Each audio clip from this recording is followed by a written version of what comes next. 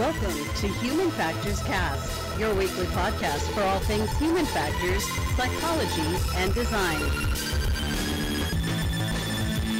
Today is October 13th. It's Friday the 13th, 2017, and you're listening to our fourth and final Human Factors Cast HFES bonus episode. I'm live from HFES in Austin, Texas, and I'm your host, Nick Roome, joined today by my good friend and yours, Mr. Blake Arnsdorff. What's up, Nick? Happy Friday 13th and last day of HFES. Yes, it is a last day of HFES. I actually went to more stuff today than I did yesterday, which is funny enough. That's awesome, man. Well, how do you feel ending up the conference? I mean, has it been a good week overall? It has been a good week overall. I did lots of networking, lots of good presentations from all the folks here at HFES, and good job by all the presenters here. Like they knocked it out of the park this year, I think. Epic, man. So tell me about today. What did you end up going to see? What sessions did you go to? Panels? So the opening plenary session I went to was Jim G, and he did a thing on he did a talk on gamification, and it was really interesting. The kind of perspective that he took was, gamification traditionally is you take those trivial parts of video games and kind of make connectivity a little bit more extrinsically rewarding, right? So you take it's addictive but not interesting, so to speak. And, he kind of broke it down in terms of there's the big G game, which is the social interactions. You have the little G game, which is the software side of things. And you have the affinity space. And the affinity space is where he spent the majority of his talk on. Now, this is sort of these multiple places where you have shared affinity. And this could be anything from like, a modding community or a journalist community. The affinity space is basically where a bunch of people come together to try to solve a problem. And he sort of gave Dota 2 as an example, right? So you have the design space where you have like the tutorials, a library of terms, guides. Those are all designed. But then you also have things that are designed for the emergent, which are things like coaching, and being a spectator or trying to min-max hero builds. And then you also have these emergent features, which are things like Twitch or theory crafting or the forums where you can kind of go and discuss this. And all this together is this affinity space. Gotcha. So it's like a combination of both like physical and virtual worlds where you're having to figure out the ins and outs of, in this case, a game. But I think this is also analogous to what I've been doing, and I think part of what we want to eventually do in our own Slack channel is I've been taking a lot of web development courses where it's like they have the video element of how you go through the course, the projects you're going to make, things like that. But then Slack is really where you're getting to interact with a lot of all the different students, the actual professors, TAs, where you actually share information and learn a lot more about, like in my case, the backside of JavaScript or anything like that. So this is a really cool concept. But how did the gamification part really play into being applied other places outside of just games? So he didn't make so much of a point on gamification, but his point was that we do gamify things, but we should be designing things to be more accommodating towards these affinity spaces. We should try to affinitize, what is the term he used? Affinity spacification, he said, is what we should be aiming to do with these things. And it's one thing to kind of apply this to Dota 2 where it's a video game, but how can we apply this to real world problems? And in Dota 2, you have this well-designed mentoring experience. You have facts that are used as tools to solve problems. You have alternative solutions and copious amounts of actionable feedback. There's a lot of different factors that play into how this community is doing this, right? You have learning and assessment. Every failure is an opportunity to learn. And if video games are not about passing, but rather mastery of them. And it's all these attributes that he was trying to say, we need to apply these to real world problems, such as the climate change issue or the education system. And he kind of gave this, along with the education system, he kind of gave this example of Alex, who is a 15-year-old girl. And, she's comprised of, he said, about 12 ethnic groups, but she wanted to write vampire fan fiction, kind of akin to the Twilight series, right? And, her first pass at this was something that was heavily plagiarized from, what's the author of the Twilight series? That woman. And, had a lot of spelling errors. And if she was in school, if she submitted this as a paper in school, she'd be sent straight to the principal. There'd be no recourse for her actions. But if she was on a website, someone might say, that's a great start, but don't plagiarize, and your spelling is a little off, and here's some resources that you might be able to get. Here's some helpful websites. And eventually what she ended up doing, this is a real case study. She made this final product where she uses The Sims, the video game The Sims, to make a graphic novel, right? So she has thousands of readers on this thing to help, people her age kind of relate to the things they're going through. And in the process of doing this, she's learned how to create a website. She's learned how to master The Sims. She's learned how to take feedback from other people. She's learned how to do tutorials, manage contacts, use Photoshop for these things. Like, this is an important 21st century tool set that in school she would have gotten punished for doing something like the plagiarism in the first place, right? So learned a lot of skills, can use a lot of tools. It was just very interesting to kind of see this problem applied to this space, right? So if you can think about something like, he put up all these factors about, here's another one of these spaces, and I bet you don't realize what it is, and it's billionaires trying to use this space to hide dollars outside of the United States to avoid taxes. You can apply this problem to the dark web. They have a whole community that is devoted to commit identity theft. And then you also have, bad people are typically single-minded and they're very focused. And because of that, it's easy for them to build these communities. And so why don't we do this for good is his whole message. Yeah, and I don't know, this hits on a lot of different topics, right? Because the funny part about the story with the 15-year-old girl is, like, she did something that, especially, in the academic community, we know we get heavily in trouble for, which is the plagiarism part. But it all started with her being inspired by a piece of literature, enough to basically copy what the author had done, but it led down this road of learning so many skills and becoming, it sounds like, a better writer in a more creative way too, like incorporating video games, Photoshop, the internet in and of itself. And I think part of the Affinity space problem is developing a community around what you're trying to learn or what you're doing. Or I think that's the biggest benefit here, is, like, not only did she learn a bunch of skills, but she's got, I guess, this community that now bolsters her up. And you can even make that analogy to the dark web problem, right? Like, you've got somebody that's totally focused on, in this case, identity theft, but they find other people that are interested in the same thing and build it up from there. So, I think there's a lot of utility. It's just like the author of the presentation is talking about. It's the application. Yeah, so that was the opening session. I also got to kind of jump around a little bit between a couple sessions, and I got some interesting things to talk about. Not too much. It was a Friday. Everyone was kind of wanting to go home. And speaking of which, we can't make this too long because I got a plane to catch here. But what I will say is that I did see a couple things on automation. So there was a panel on railroad automation where they were looking at, how different types of automation affects, safety and fuel consumption as it pertains to the operator, right? So the big takeaways from this one was that they didn't notice a system change when the automation was doing something different.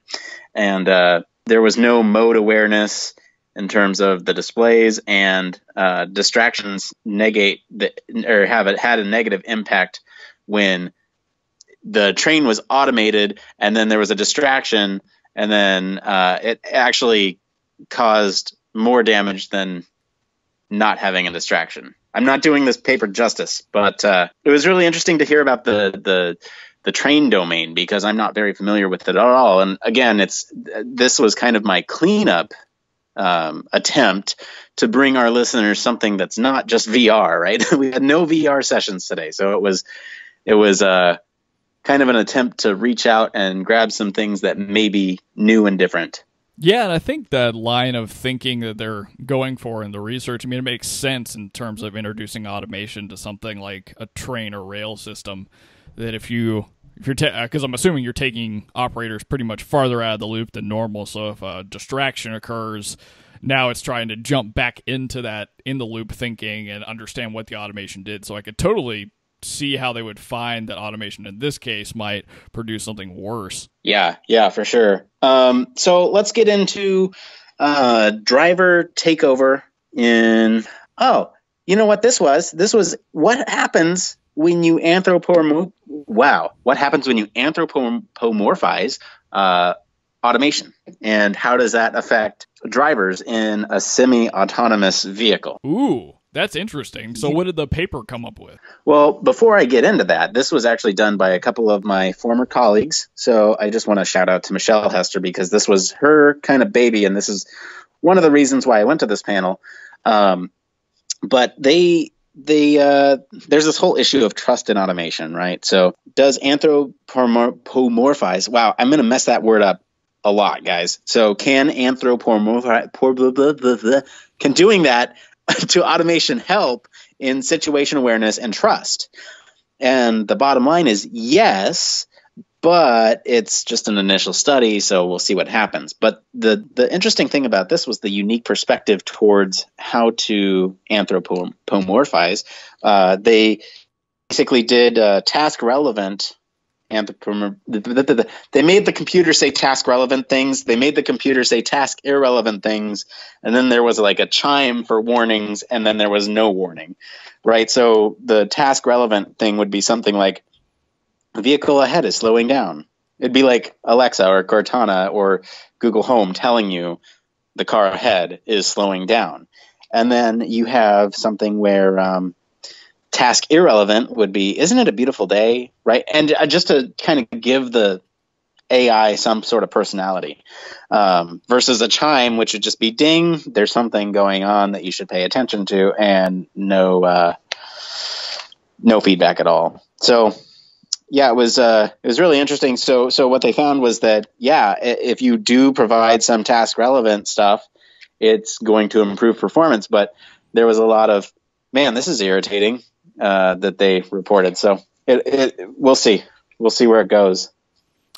So it's an interesting line of thinking here, because of course, if you make something a little more human-like, or you're anthropomorphizing, in this case, kind of an AI talking to you, it's going to help you kind of understand it a little more, feel maybe a little bit more comfortable. Because I definitely have seen this over time as improvements have been made to different types of virtual assistants that I interact with, like Siri. Like, I feel like I can rely on it more the better that the technology's gotten and the more human-like it is. So I could see that from giving people driving more of like a better situation awareness based on the kind of voice they're hearing and the information it's giving makes a lot of sense. Yeah, for sure. I'm going to move on to these next two just really quick because, like I said, got a plane to catch. So we'll get through these, and then that'll be it for our HFES 2017 coverage. So this one of these ones was done by a former advisor of mine, and he did it on falling risk as it pertains to human factor safety, right? So how can you mitigate falling risk and prevent injuries, right? And basically, they found that there's an overestimation of distance when you look over the side of a railing, and that's the same whether or not you have a solid wall, a railing, or no railing. And you know, it all comes down to understanding sort of the. Oh wow! I mixed like two of them together here. Hang on. What was I trying to say? There's a focus on the environment, right? And they all estimated in all of them, and that was the major takeaway of that one. I'm gonna keep moving here. The safe design of mining equipment. They basically just showed a couple examples of iterative design on a a way to board one of these mining. I don't know. They're the caterpillars that push mud. I don't know what they're called. I'm not a. I don't know, but yeah, they're looking into how to iteratively sort of design solutions.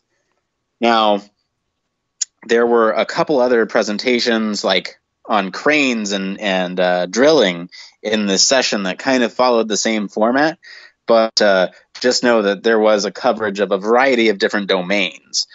You know, and one thing that we kind of talked about on the show a couple weeks ago, I believe there was an article about how AI and computers can sense when a human is within a robot's operating area and then slow down or move to avoid the human. I believe we had a story like that, and there was a paper on that at HFES.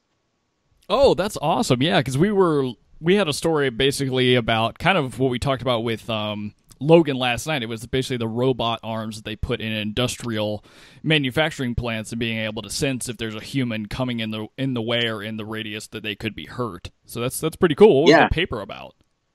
So it was basically they called them cobots, which are collaborative robots versus process robots, right? And how do you manage this residual risk that happens when you are operating with one of these guys, right? They're not necessarily plug and play, even though the distributors say they are, right? So there's these crushing zones, these cut edges, there's collisions with the cobot. So the solution is basically these safety light curtains that when it detects a presence within these safety curtains, it will do a variety of things like slow the robot down or,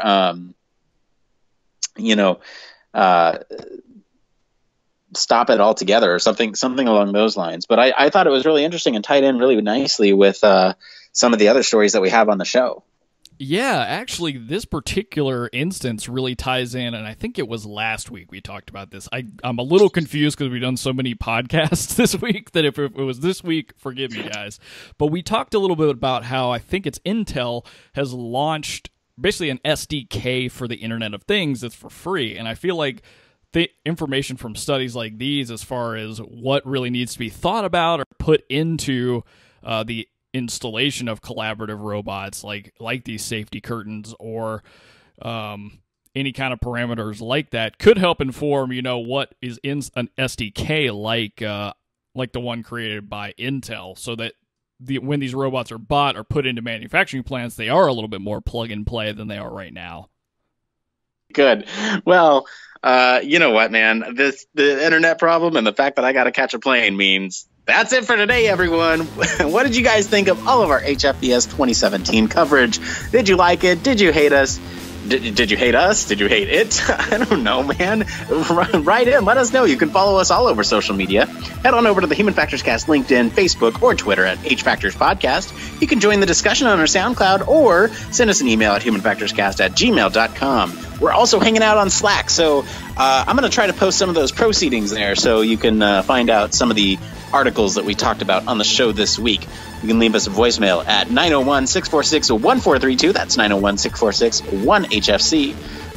If you like what we're doing, you can support us on our Patreon, patreon.com/HumanFactorsCast. Be sure to like, subscribe, review us on Apple Podcasts, the Google Play Store, or whatever your favorite podcast directory is, and make them good. And of course, you can always reach us at our home on the web. That's humanfactorscast.com. Mr. Blake Arnsdorff, thank you so much for dealing with my technical issues and being the real MVP this week for guest producing all of our content. Where can our listeners find you if they want to know how to produce a podcast? Oh, you guys can always find me on Twitter at DopePanicUX. You can also catch me in our Slack. Find that on humanfactorscast.com. Nick, thank you so much for doing this all week. I think this has been a lot of utility for our listeners, the community, and HFES in general. So thanks for a great set of episodes. All right, man. Well, I will see you Monday. And as for me, I've been your host, Nick Roome. You can find me on LinkedIn or Twitter at Nick_Roome. Thanks again, guys, for tuning into Human Factors Cast all this week. And until, I guess, Monday, it depends. It depends. It depends. Blake, I'm so tired. I got a plane to catch.